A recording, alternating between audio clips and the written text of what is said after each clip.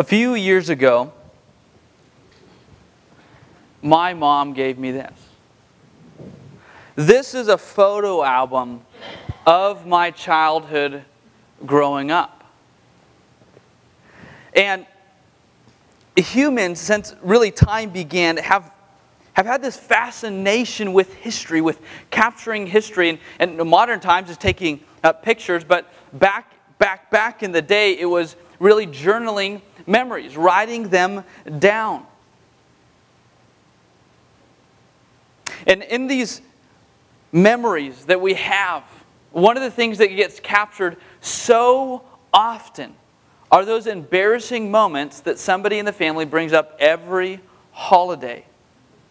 They say, do you remember when you said, do you remember when you did? You go, yes, thanks for bringing it up again, right? I thought we got over this last holiday.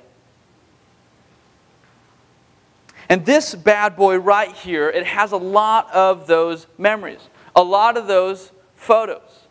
And so I want to share a few of them, but I want to share a few of them sparingly, knowing that a photo album, it tells a lot about us and it captures a lot about us. It can capture us when we are at our best, doing our best.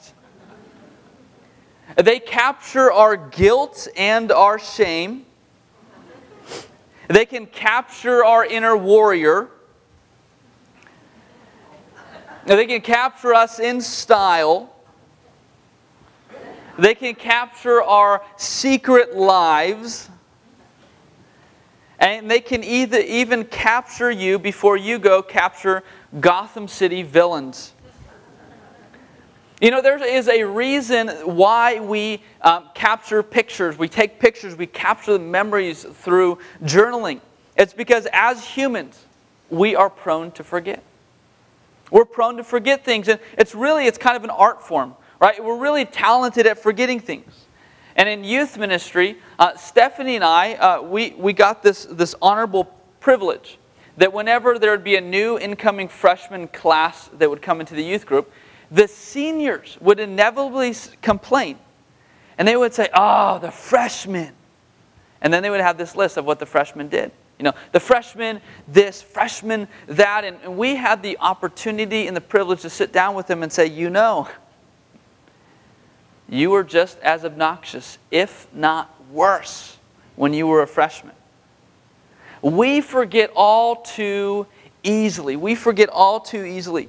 Now, what if we had a photo album capturing our spiritual lives? What if we had a photo album for our spiritual journey? I mean, how cool would it be to remember, to look back and have a snapshot of those moments in your life where God worked powerfully in your life? You know those moments you felt so beaten down and so discouraged, so depressed, and you had a friend who showed up at the right time with the right words.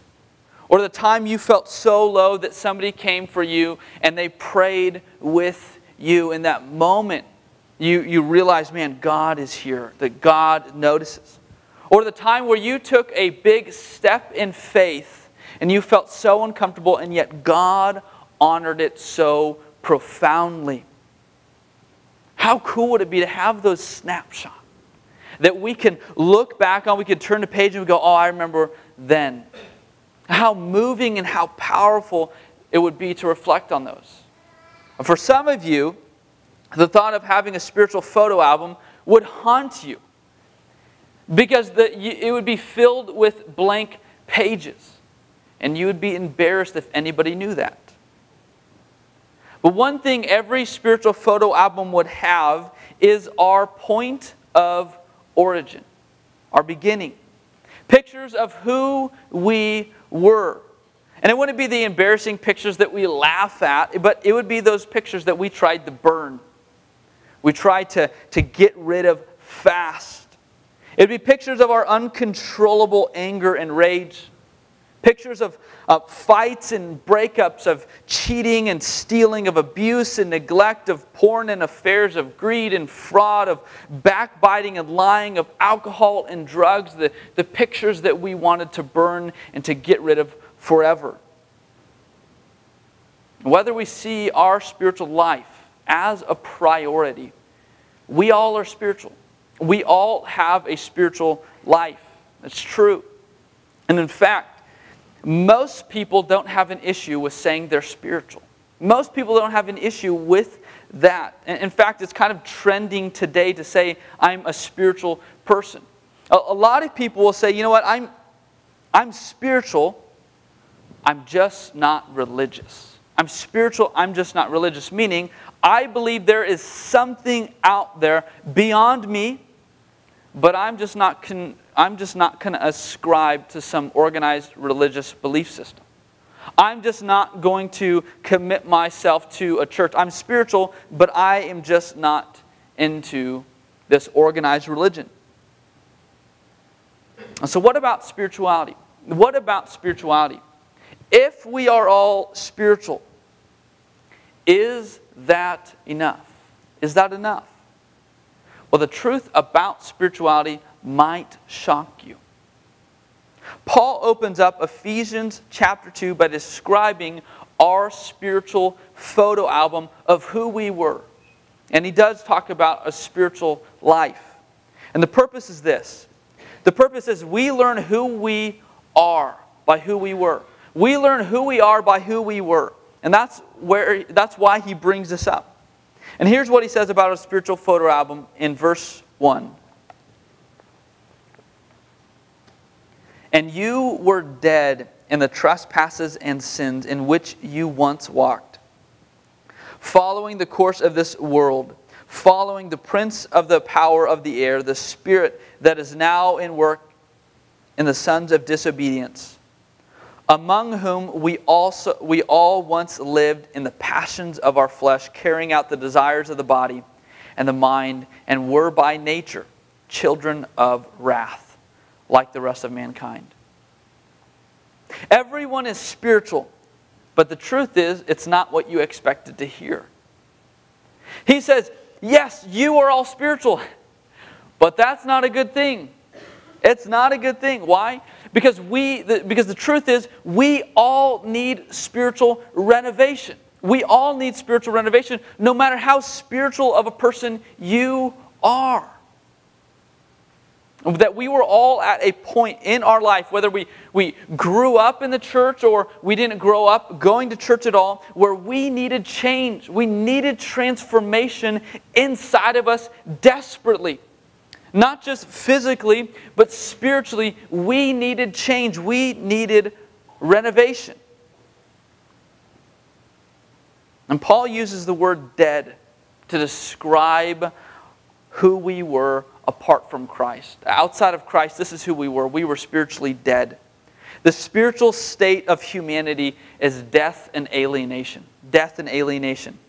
That we were in complete and total need of overhaul, of renovation, of something desperately to change inside of us.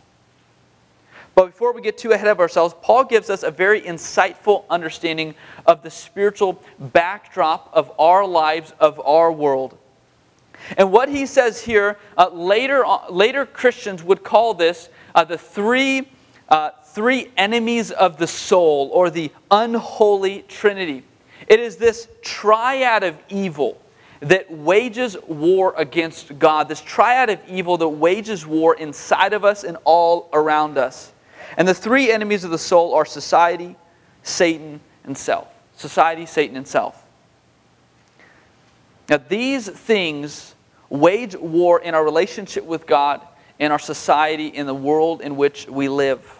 And we see this not just here in our passage, but we see it all over the place. And some of the two most prominent places we see this is Jesus' own temptation and his story of the parable of the sower.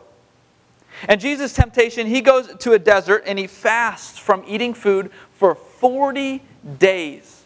And then after 40 days, Satan comes to try to tempt Jesus, rather unsuccessfully. But the first thing he does is he comes to Jesus, he tempts him with himself. He says, if you just turn this rock into bread.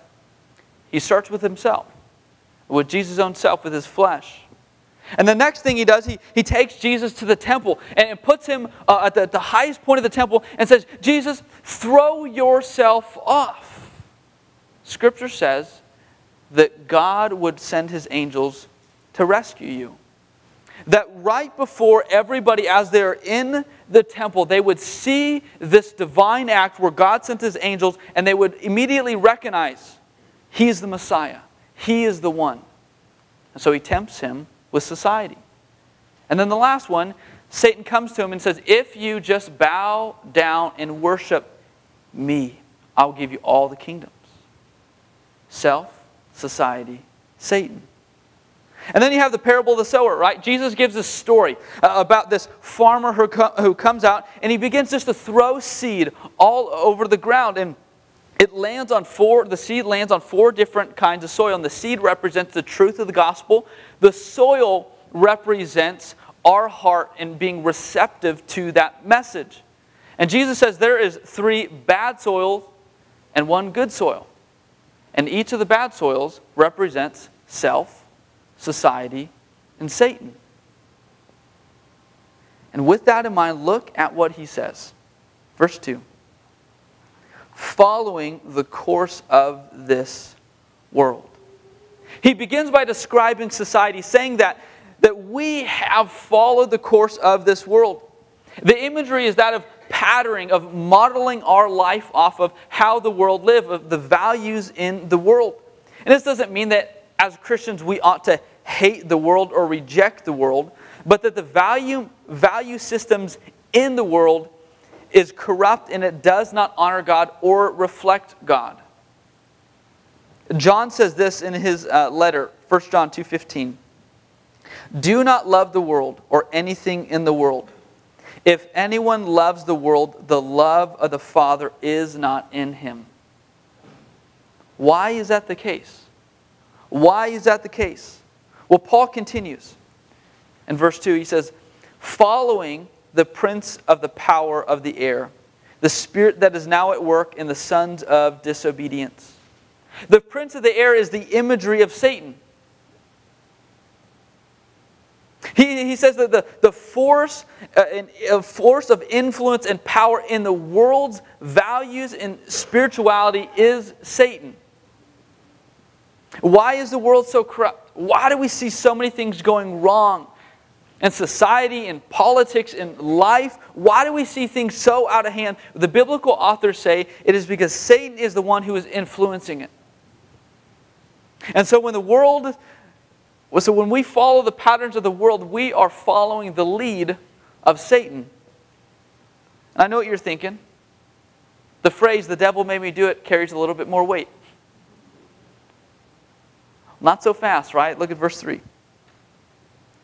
Among whom we all once lived in the passions of our flesh, carrying out the desires of the body and the mind, and were by nature children of wrath like the rest of mankind. He says the only reason the world or Satan has any influence in us is because we have welcomed it through our desires, through our own wants.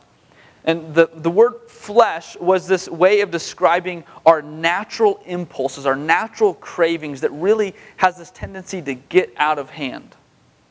James captures this best when he says this in James 1. But each person is tempted when he is lured and enticed by his own desires. Then desire, when it is conceived, gives birth to sin, and sin, when it is fully grown, brings forth death.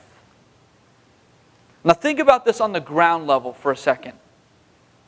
It is through society that influences our worldview. It influences how we understand family dynamic. It influences some of the core beliefs about ourselves, about the world.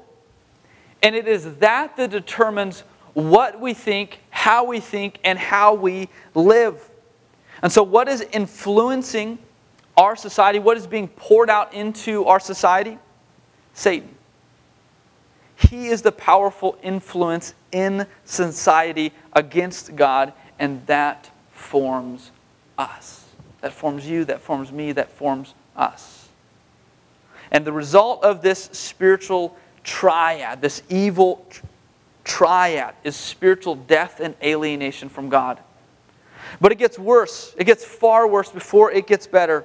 And all throughout this passage, you get the picture of our complete and inability to change our state and to change our fate. He says that because of sin, we are dead. We're dead. Now, this may sound morbid, so I apologize. But you notice something about people who have died. They are completely powerless to change the course of their life. And that's Paul's point. We cannot do anything to change our spiritual condition. We cannot do anything because we are dead. We are totally and completely helpless. And thinking that we can do anything to earn our salvation, to think we can do anything to earn a right standing before God, is about as logical as expecting somebody who is dead to change their circumstances. As much as we'd want somebody who has died to say, "Enough with you, death. I'll take it from here." That's just not going to happen. It's just not possible. And Paul adds one more detail to the truth about spirituality. That is truly bad news. He says this, Ephesians 2:3. "And were by nature children of wrath, like the rest of mankind." We live in a world that is bent on and broken by sin. Because our photo album has pictures of our spiritual lives as dead. The end of our spiritual photo album is not looking hopeful. It is looking wrathful. He calls our spiritual condition, our sinful condition, making us children of wrath. The point is that God's wrath is and will be poured out on sin. God's wrath is and will be poured out on sin. In the Bible, God's wrath is described in two primary ways: present and future. Present and future. In Romans chapter 1, Paul describes those who suppress, who ignore God's truth, who ignore their knowledge of God so that they can do what they want, how they want, when they want. And God expresses His wrath. He shows His wrath by saying, if this is what you want, then here you go. If this is the decisions that you are going to make, then I will honor that. I will give that to you. And it says that God hands us over to our own desires. And so God's allowance of certain habits, of certain actions, of certain mindsets is not Him displaying His approval. It is Him expressing His wrath. And sometimes as a parent, this is the most loving option that you can do to communicate to your kids. I mean, you can tell your kids all day long, if you do this, this is going to be the result. If you do this, this is going to happen. Don't do this because, and if it's in their head, and they are set on doing that, there is virtually nothing you can do to stop them. And sometimes some of the most loving things you can do is let them do that in hopes that they would change their mind, in hopes that they would change their ways, in hopes that you would have a little bit more voice in their life to speak truth into them. And God expresses His wrath presently in that way. But the biblical authors also speak of a future wrath where God will judge all evil and all sin in the world. A day when God will right all wrong and bring to the cosmic court all of the sins, all of the law-breaking that has been done, that has been broken. And who is it that doesn't like justice? Who is it that doesn't like justice? It's those who have acted unjustly. It is those who have broken the law. And Scripture says that all of humanity is guilty of breaking God's law. All of humanity is therefore awaiting judgment, awaiting wrath. This is bad news. This is not good news. Our state and our fate is bleak. It is hopeless, and worst of all, we cannot do anything about it. We need spiritual renovation. We need spiritual renovation. And Paul continues in verse 4. But God, being rich in mercy, because of the great love with which He loved us. Here he shifts to talk about not who we were, that was the verses prior, but he begins to shift to talk about who we are because of Christ. He's saying, guys, this was the truth about your spiritual state. Now here's the truth about your spiritual state because of Christ. Because of Christ, here is who you are. And in this, Paul answers 3 questions about how we experience spiritual renovation. It's from what, by what, and for what. From what, by what, and for what. But here's the good news. In fact, this is incredible news. When God saw your state, when God saw my state, my fate, He did not look at us and laugh with this vindictive laugh like He won.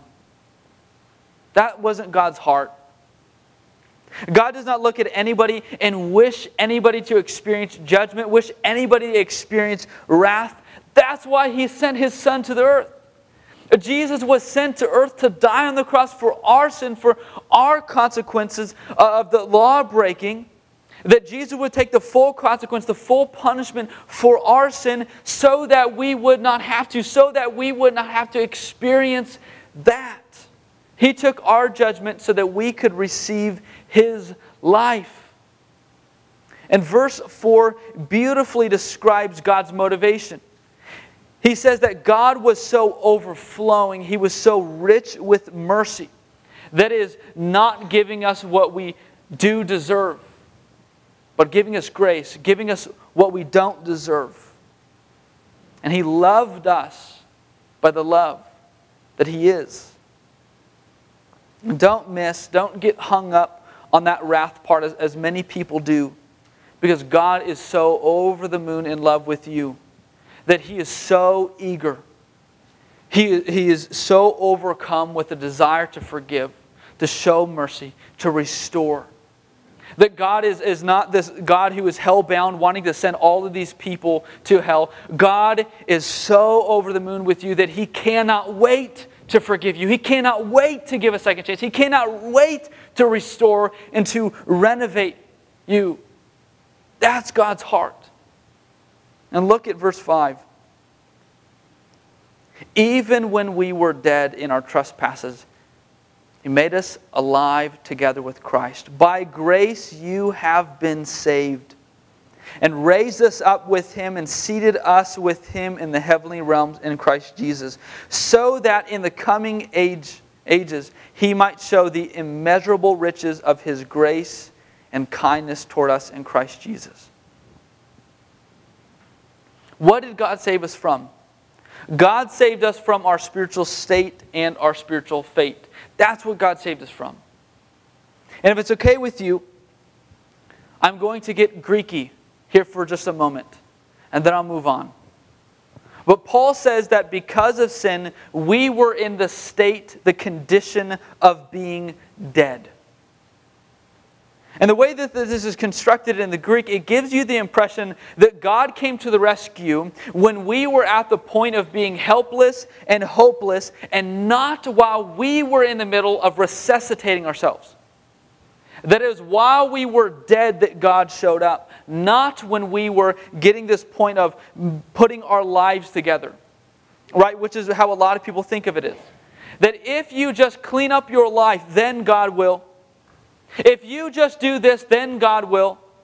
And that's how a lot of times we see it, but that's not what's being communicated. What's being communicated is while we were dead, while we were at this point of hopelessness, then God did. But the other amazing thing is how He speaks about salvation. He uses, the Greek word that He uses here is the Greek word sozo, right? Salvation. And in our passage, and both times this occurs in chapter 2 of Ephesians, he uses the perfect passive, which you're probably thinking, why does that matter? That doesn't mean anything to me. Here's the implications of this. In the Greek, the perfect tense communicated a past action that was done. And it has ongoing effects. It has ongoing results into the present. So, here's a negative example. Say that you were in a car accident several years ago. 5 years ago, you were in a car accident.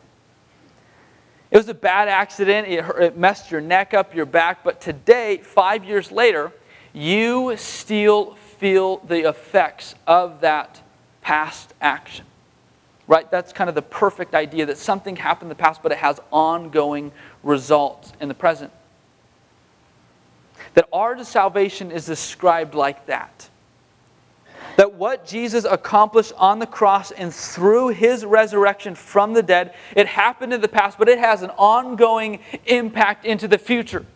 That Jesus' work on the cross was finished. It was accomplished. It wasn't partially done. It was totally done. That Jesus' death on the cross has won a great victory. And it has ongoing impact. It still saves. It still changes. It still transforms us. It still renovates us.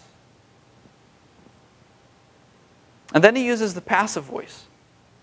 And the essence of the passive voice is that we're not the ones doing the actions. We're the ones receiving the action.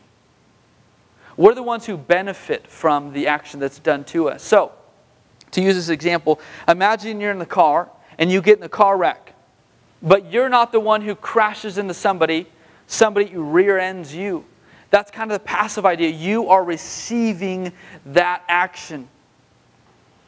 And Greek experts call this a divine passive. That the implied person doing the action, doing the saving, is God. That God is the one who does the saving. And this is the answer. This is the answer He gives to the second question. By what? By what means are we saved?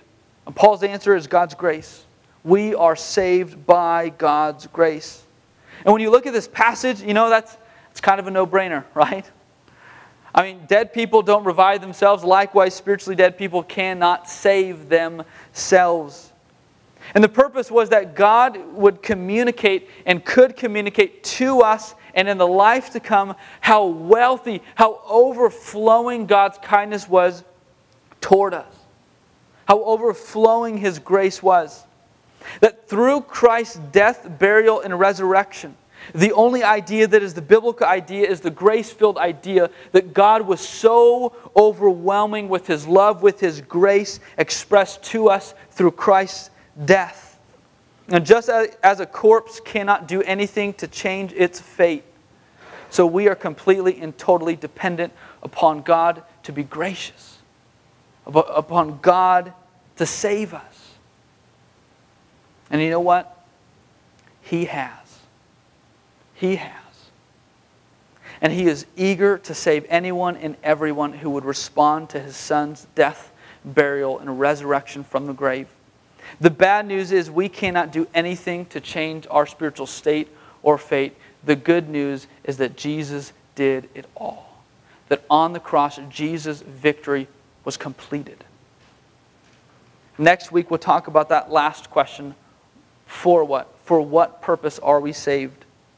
But let's look at the implications that this has on our life. When we read this passage, it's kind of odd, is it not? I mean, why does Paul want us to focus on our past? That's kind of depressing. Why does he want us to look at the photographs of who we were? Why does he want us to recall who we once were? Here's why. The reason Paul wants us to remember who we were is because it reminds us that we all needed spiritual renovation. Every single one of us. There was not a person in here who came into this world saying, I'm good, I have it together, I'm fine. No, everybody needed this change, this transformation. Everybody needed spiritual renovation.